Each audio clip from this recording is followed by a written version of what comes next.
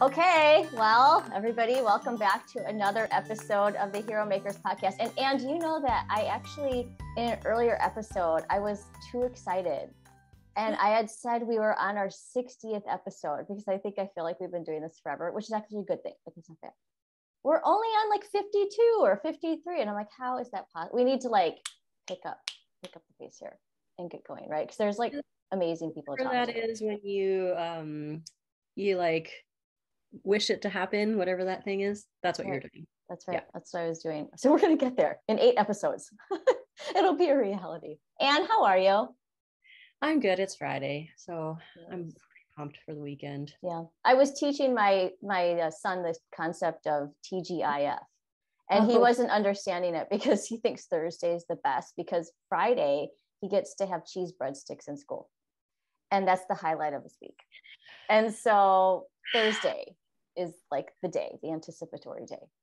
I love it. That's amazing. So, he's a sweetie.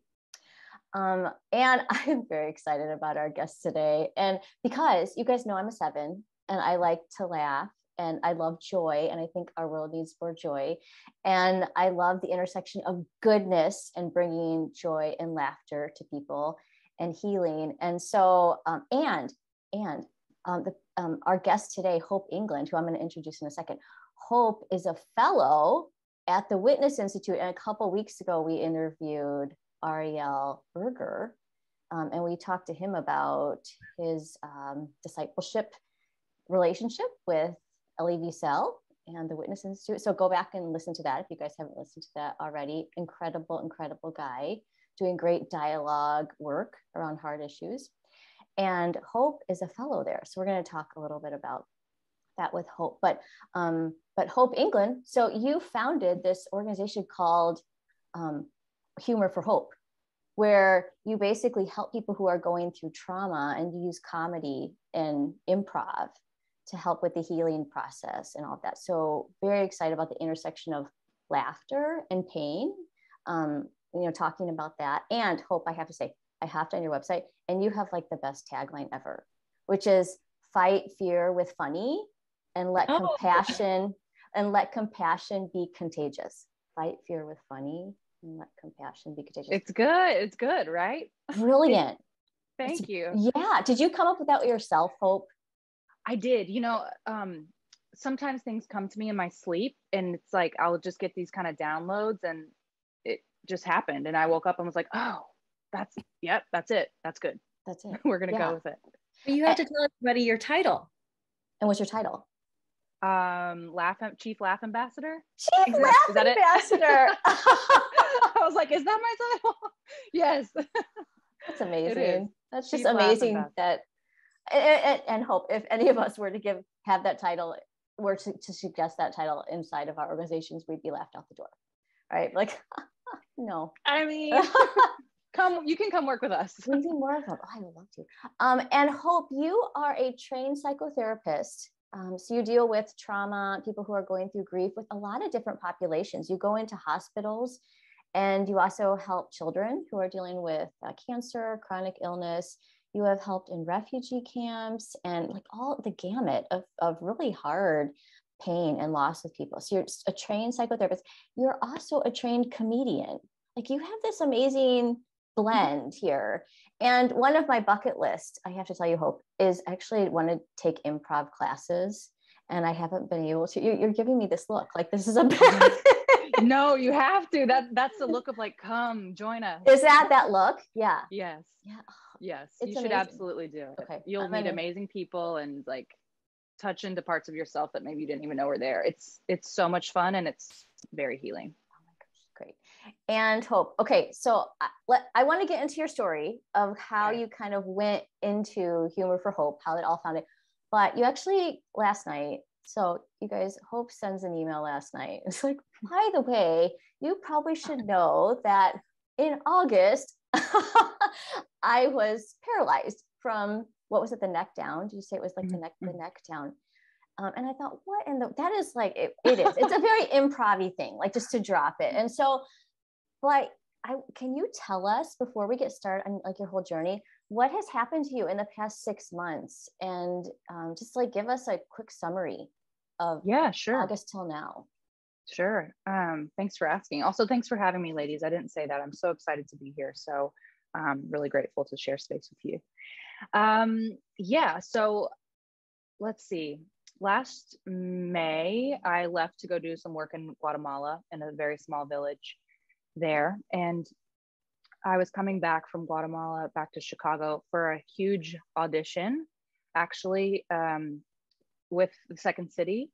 And I had not worked with them in years. So this was really surprising for me that they reached out to me like, can you come? I was like, really? Do you guys have the wrong email? Because I've not worked at Second City in like 8 years.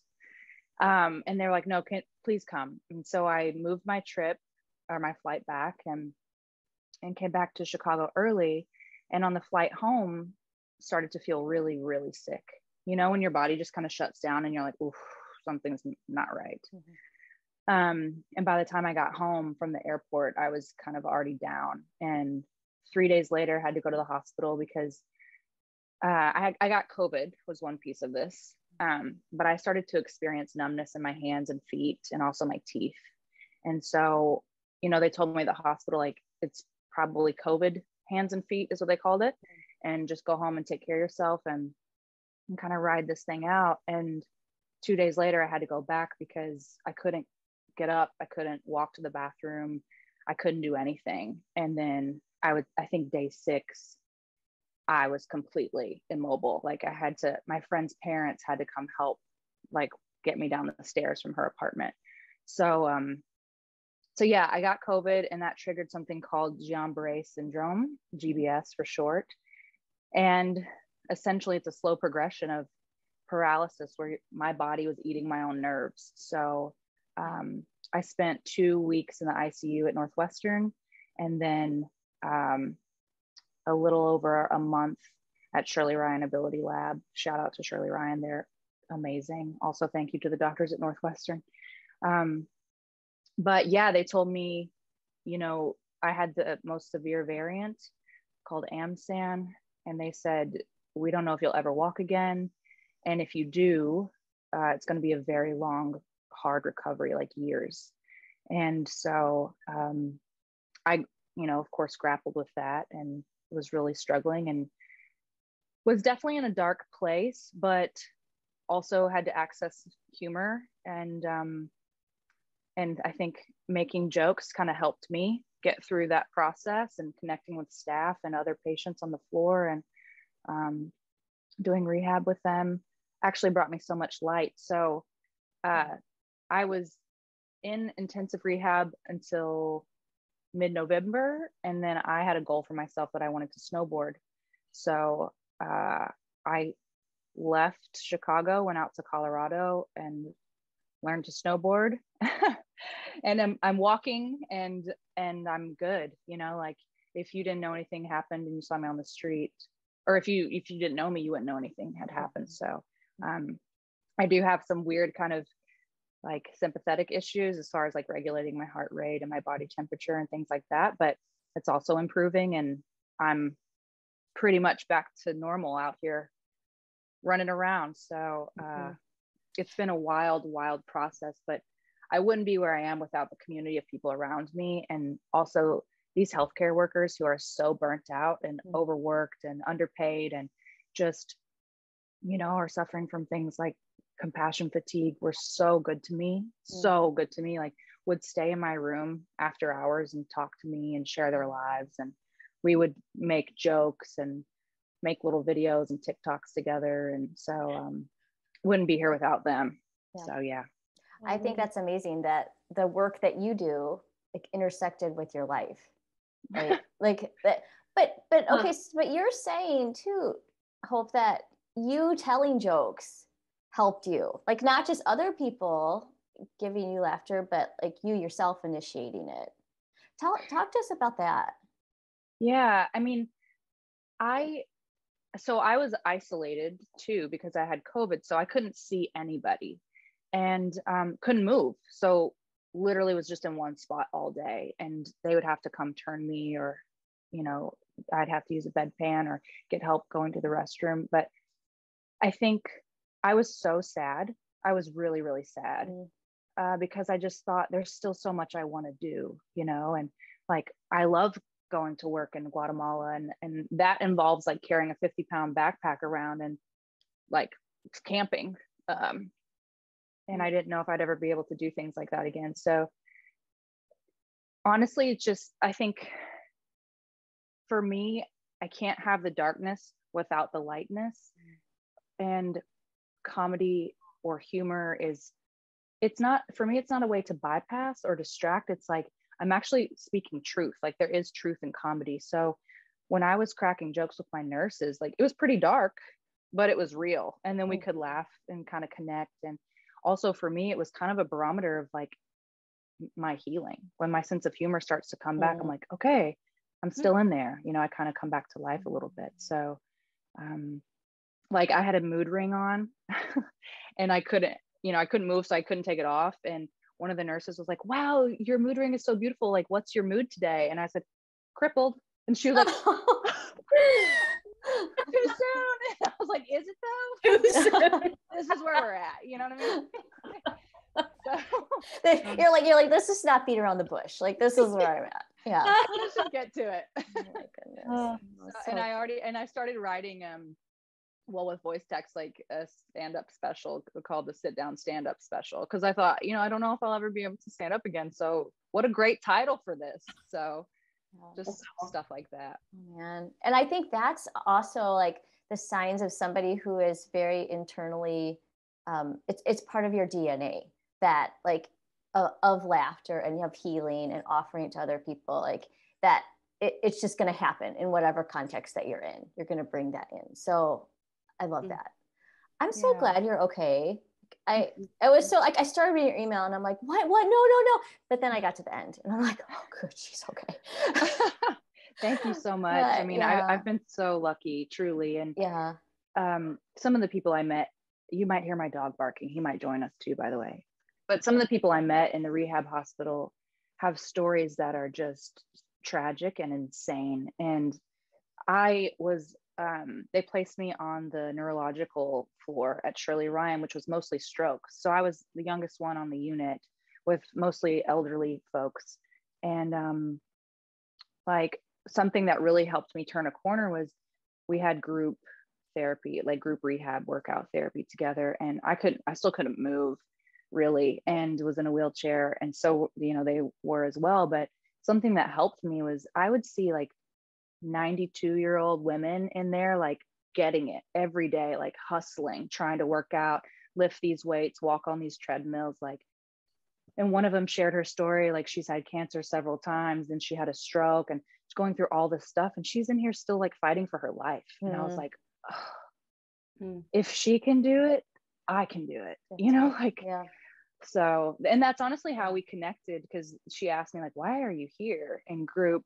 And they were all lifting like 2-pound weights. And when the therapist asked me like, what size weights do you want? And I was like, I want the 30-pounders, but I couldn't move, you know? And so they were all like, what?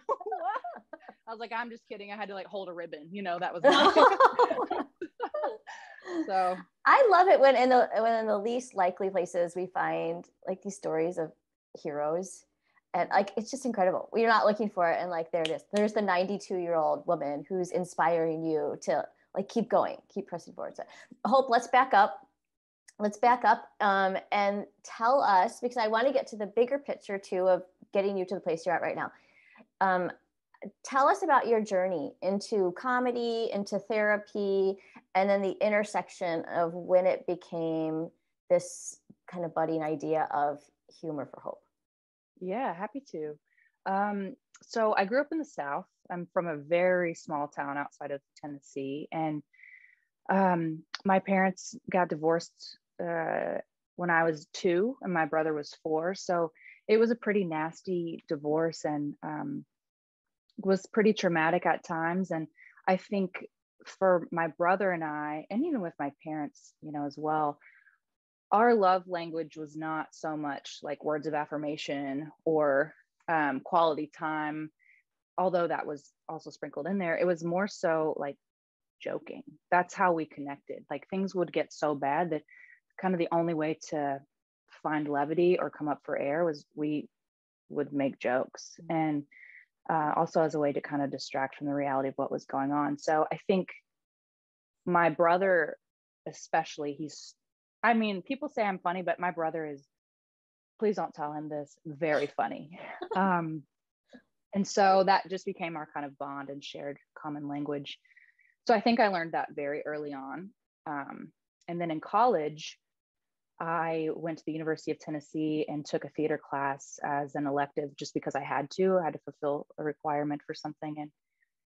And we had to give this big performance for about 300 people in our theater class. And I forgot all of my lines, like all of them. And I was like, oh, okay. That's like a nightmare scenario for people. Yeah, that's what we have nightmares about. Yeah.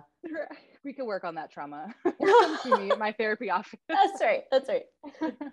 So I forgot my lines and I got on stage and I just made it up, like just whatever. Something came out of my mouth. And my professor after class said, I need to see you. And I was like, I'm going to flunk this class. Like, here we go. And she said, do you know what improv is? And I was like, no. She said, did you make all of that up? And up on stage? And I said, yes. And she was like, you should really go study improv. And of course I was like, I don't know what that is, whatever. And probably went back to my room and slept. But later started to look it up and realized like improv was a thing, and saw that like the improv mecca is here in Chicago. And like Tina Fey studied here, and Steve Carell and Stephen Colbert, and all these amazing comedians have studied here. And I was hooked. So I told my parents I was dropping out and moving to Chicago. And they were like, no, you're not, because that's insane. And I was like, I'm so unhappy here. Yes, I am. And I did it. So I just moved and I lived on someone's porch. It was nuts. And became an intern at Second City so I could take classes for free because I was so broke. And eventually worked my way up and they hired me, and I worked in the training center there, and was kind of writing and performing with my friends. And that's how that all unfolded. But at the same time, I think moving away from home also helped me realize like there's a lot of unresolved stuff that I have living in me in terms of like my own childhood trauma.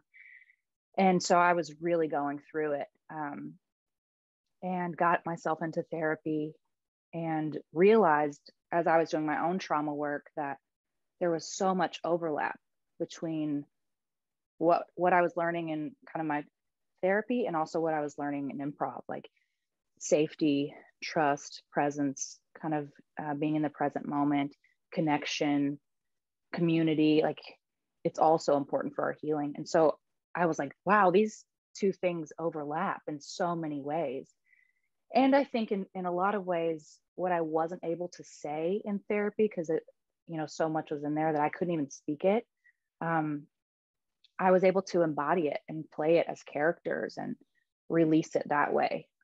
So I saw these two things and was like, this is amazing. And this is what I want to do, I think, with my life. I don't know if this exists, but I'll try to make it exist. And left Second City, kind of had a quarter life crisis, and was like, I didn't want to be the person, and I felt like I was, who was kind of saying always like, come to my show, come see me perform, come watch me. I felt pretty self-indulgent, and left Second City, was incredibly depressed, ran off to Alaska, I don't know, and it was like hiking around, had to get rescued. That's a whole nother story. But while I was there, I had this idea to marry the two. And so when I came back to Chicago, I contacted Lurie Children's Hospital and I started volunteering there. And I had an amazing supervisor, and she said, we're having trouble engaging some of the kids on isolation units here. The ones that are, going through like extended chemo treatment, who can't leave their rooms, it's pretty bleak. And so I said, can I just wear an isolation suit and go in and try improv? Because there was a day that a magician came and a lot of the kids couldn't see the magician because of risk of infection purposes. So she said, yeah, you can try it. I don't know if it'll work, So I tried it. It worked. And And it's like, it was kind of this Patch Adams type situation. I don't know if you've seen that movie, but like I would have the kids lined up at their doorways because they couldn't leave their rooms, and I'd be out in the hallway just doing crazy stuff. Wow. And yeah, it was such a beautiful experience. And through that work, like kids started to tell me their stories. You know, if we could laugh together and go deep in that way, I think that helped build some trust, so that then they started sharing their stories with me. And so I would say, like, you know, I have cancer and I've been given 3 months to live, or, you know, this is what's happening, or I had an amputation last week and I'll never walk again, or even parents, you know, or caregivers would see their kids laughing and then they would open up to me. So at that moment I was kind of like, something special is happening here, and I want to make sure I'm tending to this and holding it the right way. So I went back to school and got a degree in clinical counseling and trauma work. And so then created a Humor for Hope, our nonprofit, and married the two, and now we're doing it. That's awesome. Wow, thanks for sharing that. It seems like a really like a natural progression, but it probably took a lot of courage for you to do all those major shifts, like even like quitting university, like, you know, going against your parents. So I feel like there's certain people that zag, you know, instead of zigging, you know, people go here, like, but I feel like that's what improv does too. It's like a surprise. You're like, and that's what brings humor, is that you're coming at the issue from a different perspective. That's really surprising. And I don't know, like for me personally, if I'm having a hard time, if you make me laugh, my perspective snaps back into perspective. Like when I'm like, oh, okay, now I see things better, or I see things differently. Like, what do you think it is about comedy or humor that helps the person like shift that mindset? Like, how does that work? That's a great question. Thanks for that. I think something I've noticed, so when I used to work at Second City, I also worked as a server there when I first started, because I was like, I'll do anything to be in this building. I used to watch several performers that I really looked up to. Tim Robinson is one of them. If you guys know him, like he's maybe the funniest person I've ever met, and has a great Netflix special out there right now. But I would watch people come into these main stage shows disconnected, you know, stressed out, overwhelmed, not making eye contact with each other, kind of pushing and stuff to get to the door, get a good table, get a good seat, whatever. And then at the end of the show, after laughing and watching these shows, like they would leave holding hands, they would leave engaged, they were making eye contact. It's like their whole mindset had shifted. And I think part of it is it kind of, like in therapy, when we use this, it's like we go so deep and we use it as a way to kind of come back up for air. Like I think Anne Lamott calls laughter carbonated holiness. And it's just like it's kind of a reset, like brings people back online in a way, and helps kind of reset whatever narrative we've been caught in. So that's kind of how I see it. I love that. I love that carbonated holiness. That's really good. You know what I think, Hope? I think that a lot of people, when they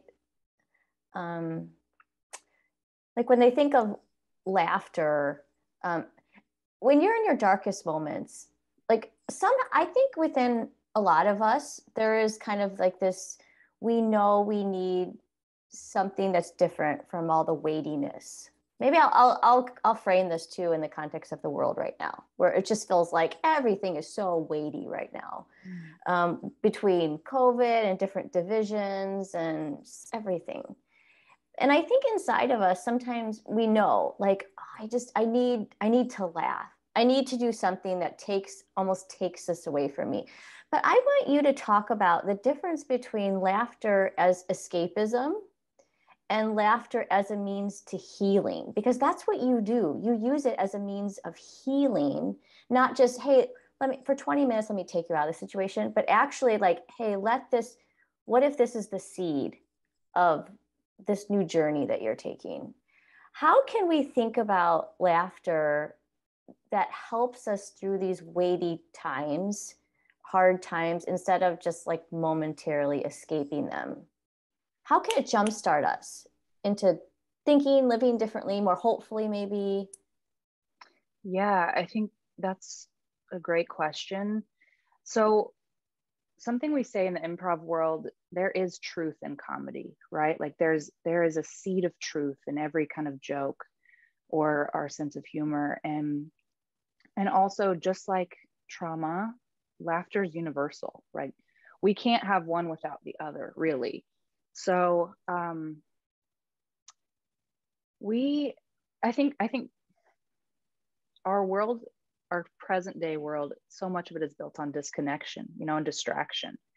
And we are using laughter as a way to reconnect us to our shared humanity. Like I did some work, I think back in 2015, with a group of doctors. They're amazing. They work with an organization called Women Rising. And I tagged along with them. And then, when they were doing their work, I just said, can I do improv stuff with some of the women and kids? And they were like, yeah, sure, go for it. And we didn't speak the same language. So I was like, I don't know how I'm going to do this, but I can kind of improvise it, figure it out. And we didn't need to speak the same language. It's like, it's universal. So we could connect and act things out. And we laughed so hard. We were really able to create kind of this unspoken dialogue through laughter. And so, yeah, we use kind of where people are at, like meeting them where they're at and their lived experience and whatever's in there that they're willing to kind of share and work with that. We're not making jokes about things or laughing at other people. It's like, where can I locate myself within this and use it to reconnect to other people. Yeah. And that's, I think, where part of the healing comes from. Because of course you can laugh, you can do things to distract yourself and numb out, but I think that's the last thing we need right now. We need each other. So it's interesting because we were talking to Ariel a couple weeks ago. He had said that when he thinks about the big issues of the world, he said oftentimes we want to run towards like the solution and the answer, but he said in reality the solution is going deeper inside of ourselves and finding that which we don't know exists. We don't know it's there. We don't know how it's impacting us or what. And I thought that was really helpful too, because that's a little bit what you're saying. As you're talking, that's reminding me of that as well. So I know, Anne, do you have a question? Sorry, I know Anne has a question too. Yeah. Really? Well, yes, but not a question. But like, you're actually reminding me of my friend. She uses theater for healing as well, but with kids who were former child soldiers in the Congo. And after they come out, they have very few memories of anything joyful or happy or good, and they're still kids, and so then they come out and they just don't know how to reintegrate into society. So then she works with them and just has them actually just remember something joyful and then strike that pose and try to like act it. And then she's like, oh, go freeze. And then they're like frozen. And then she goes around and she's like, what are you trying to communicate? And then they are able then to remember a moment of joy. Yeah. And then they can remember each other's moments of joy too. And I think that's powerful. So I can imagine what you're doing is powerful as well. That's so beautiful. So it kind of reminds me of in 2017, we got asked to go do some work on the Syrian border. And so we were working with children that were refugees and had been victims of the war there and were experiencing trauma. And that was something that we learned was, first of all, we couldn't even say the word trauma, right? Because they're still living it. So that was kind of a new learning for us. And then we had to improvise, like, okay, we're going to scrap everything we had planned and just roll with it. And also kind of let the kids tell us what they need. But that's something that we learned was in the beginning when we were trying to teach this concept of improv. Everything that was coming up in these scenes was really tragic, or like drowning scenes or shooting scenes or war scenes, or, you know, everything that they had experienced or seen in some way. And so through the 2 weeks that we were there, we got to see this beautiful progression of them being able to kind of step outside of their trauma in a way, or work through it in such a way that by the end of the 2 weeks, their scenes were about all kinds of things, you know, like really joyful things and eating in restaurants, and, you know, it's like street parties and all these things that they weren't able to access before, because, you know, as it goes with trauma, we get stuck in it oftentimes, and it fragments us. So to see them bring back and reintegrate all these beautiful parts was like, oh, that was the healing, you know. So it's really beautiful that your friend does that. I feel like you guys should connect. I would love that. Well, she's one of those people that I look at and we just look at each other and we just bust out laughing, because she's just a person of so much joy. So anyway, so I had a question for you. For people who, I feel like because of COVID and whatever else is happening, I think our understanding of mental health has really increased. Like we're way more aware of it. We're able to actually name it and say that we are also like traumatized as well. So then, like, what would your advice be for people who are kind of in that, like that space that's really kind of stuck, or can't really remember what life was like before COVID, you know what I mean? Or like totally kind of struggling. What advice, or how would you advise them to like bring healing to themselves, to others? Yeah, I think the first thing I would say is you're not alone. Like everybody, we've all been experiencing our own kind of version of whatever COVID has brought up for us.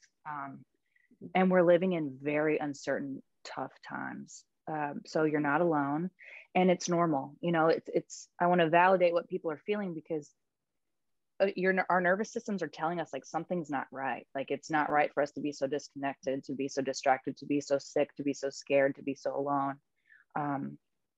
And one, I would say therapy like has been a game changer for myself, you know, and I go as a therapist, but it's a great way to work through your stuff and kind of figure out where you're getting blocked, and to have someone that's just there for you every week, you know, to show up as you need to, and to help kind of work through this in a way that equips you with certain tools and support that maybe you didn't know was there. And then, you know, if therapy is not accessible for some people, which is a whole nother issue that, you know, we could talk about in this country. But I think community is so important. You know, how can you connect with others to know that that there is support there, and that you're not alone in this? And, you know, our nervous systems are wired for connection. So that's a big one. And yeah, how are you nurturing yourself? Like this world will eat us up, you know, the way it's set up. So how are you pausing to have mindful moments of like, what do you actually need? And kind of locating yourself in this swirling storm we're in. Hope, have you noticed a difference between working with children and with adults in terms of like being able to access laughter in a way that is healing? Do one or the other, is it easier? Does it depend on personality? What have you found? You know, I think kids have less armor built up. I think adults, at least the adults we've worked with, are a little more hesitant to like step in and play. And it's almost like we haven't worked that muscle, so we've forgotten how to use it. Like, how do I, with all my corporate, you know, coworkers, get out here and play and crawl around and do all this crazy character work? And like, I'm a bear with lasers, you know, like we have to kind of bring that back online, this sense of imagination and play and wonder and awe. Kids typically step into that a little more easily. But it's really beautiful to see adults kind of unlearn and then, you know, step into that again.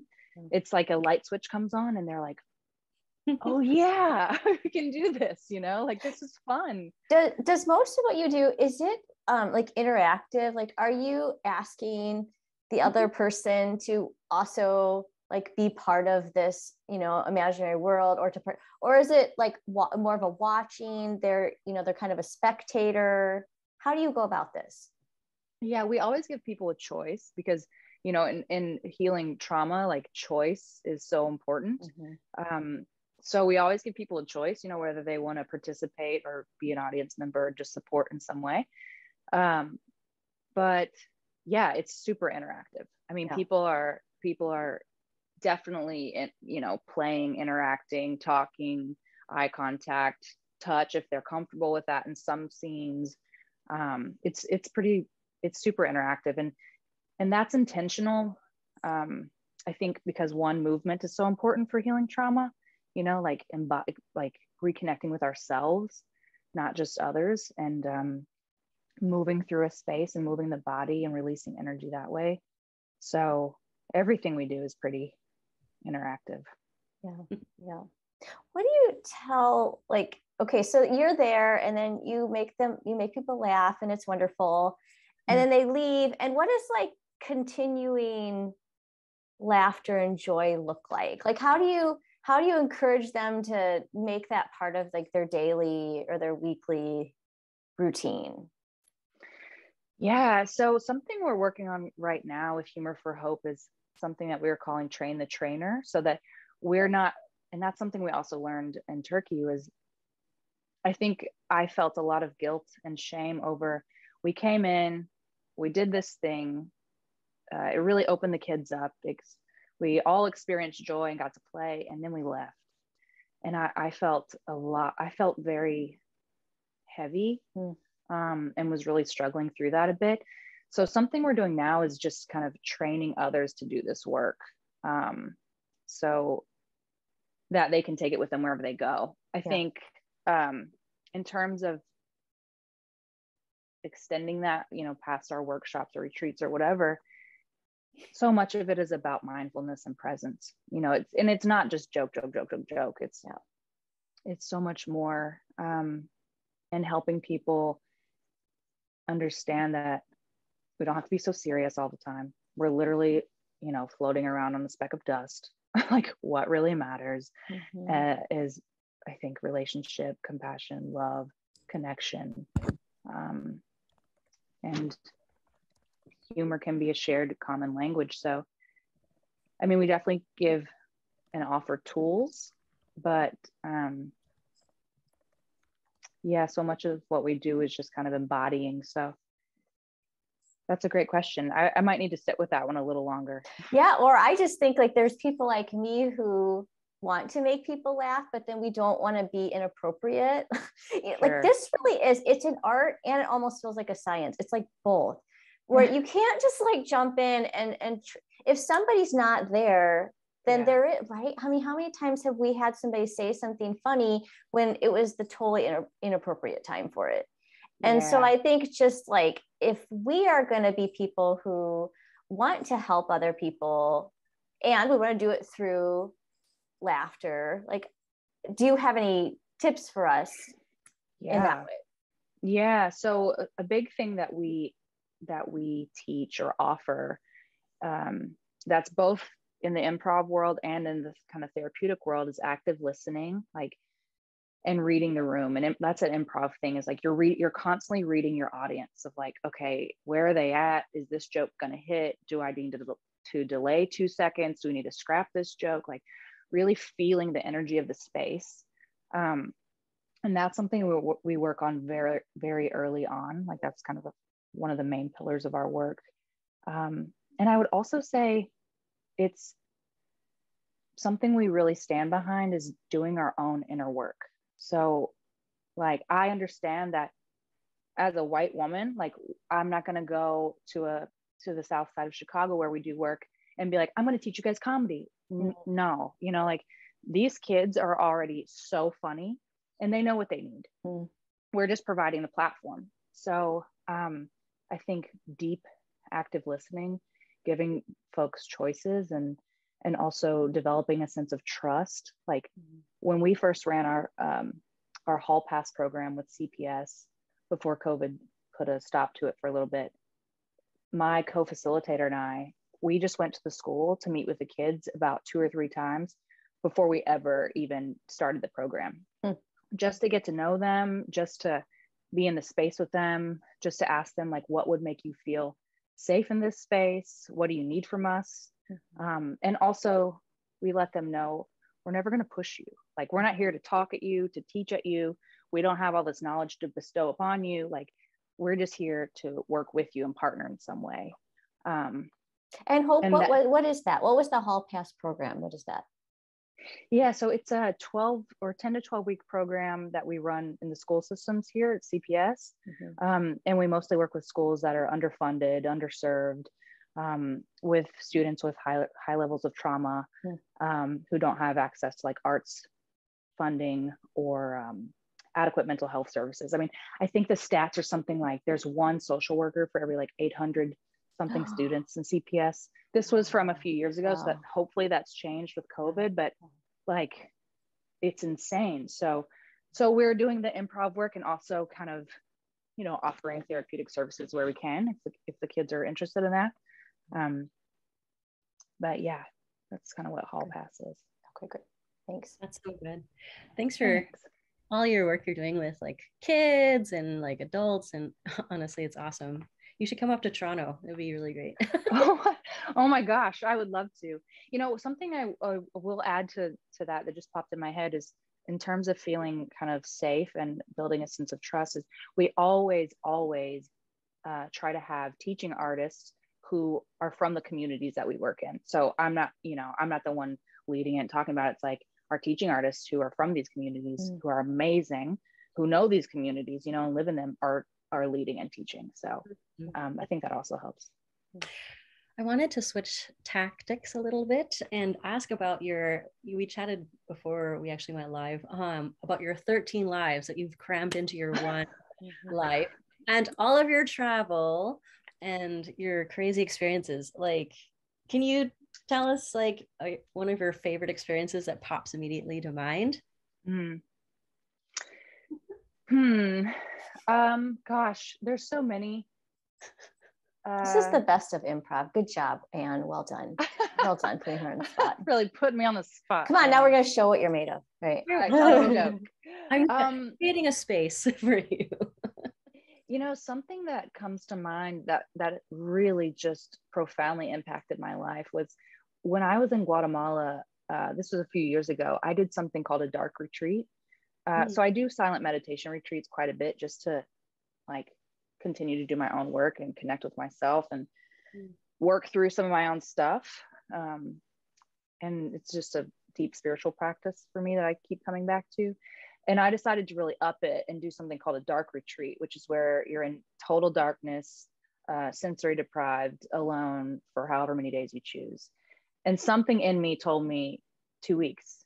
And I was like, no, like, really? Because I don't know if I'm ready. And it's like, whatever you want to call it, like, was just telling me like, yeah, you're ready, it's time. So I did do this dark retreat in a cave alone for 2 weeks, and it was so profound. It just altered me in so many ways, and kind of helped me, reminded me that we all have the light within us. And you know, we are kind of God in this way, discovering itself, or the universe discovering itself, and we have everything that we need, you know, and so much of that is each other. That was a big one. Trying to think of another.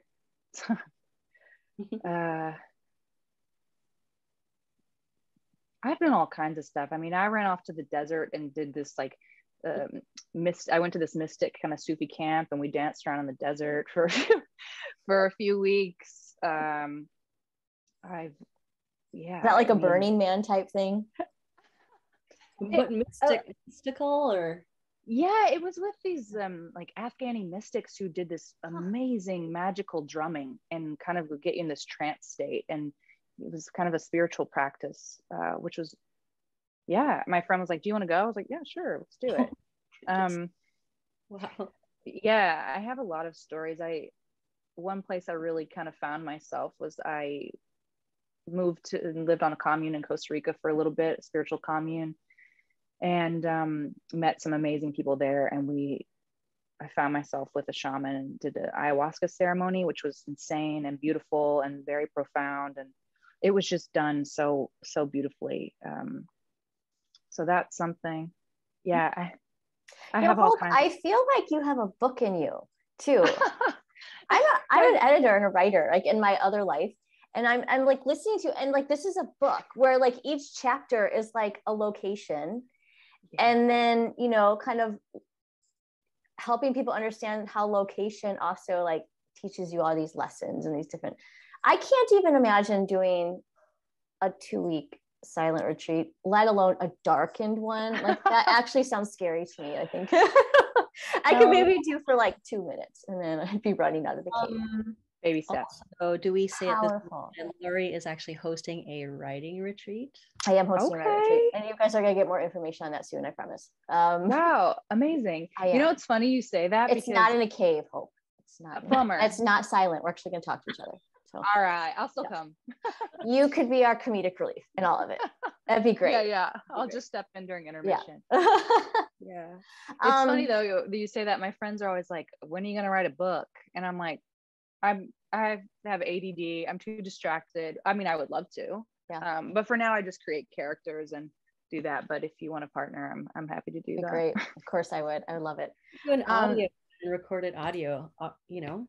That's true. Yeah, that's a great idea. Just talk once you're done with your 2-week dark and silent retreat, then you spend 2 weeks just talking nonstop in the light of everything. You know what I did? I did bring in a recorder in the silence because I was like, I knew a lot was going to come up, and I did record. Yeah. I just haven't listened to it yet because I don't know. I guess I just was scared or wasn't ready, but I'm sure there's a lot there. Yeah, I bet.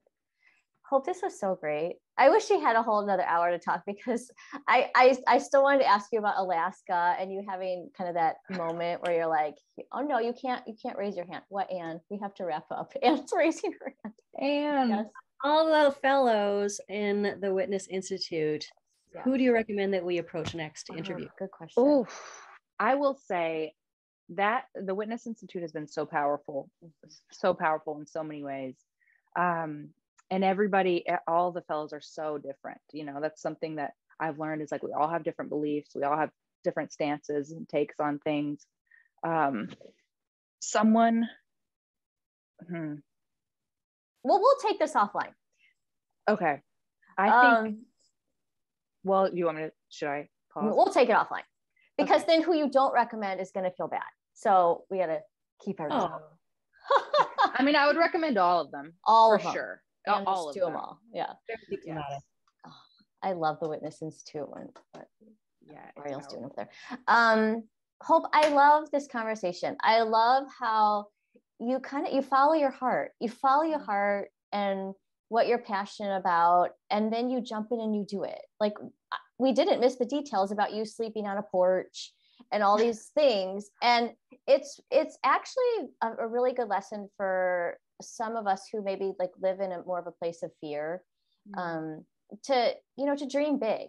And then, what steps, maybe it's not moving across the country, but maybe there are some little steps that people could take to step into more of what they feel like they really want to do or they feel called to do. So I think that's a really good word, kind of that the arch of your story, for all of us. And then like second, understanding too that laughter is, it doesn't have to be an escapism. It's actually is a main tool. And this is why we have the adage, laughter is the best medicine. Like it exists for a reason, in the right time and the right space. We'll say that. Hope, we will look forward to following you and hopefully intersecting a little bit with what you do down the line. And since I'm in Chicago, I need to find a way to get together in person, and that would be really fun. But thank you for being on the podcast. This was wonderful. Oh, of course. Thank you so much for having me. I've so enjoyed this, and I'm so grateful to be here. And thanks for listening and for being curious about this work. Yeah, it's great. So keep up the good work. And I'm going to go to my boss and ask if I could be the chief laugh officer and get laughed out the door. Thank you guys for joining us for this episode of the Heromakers podcast. If you liked it, please share it with those you think need to hear this message. And we'll see you guys next time.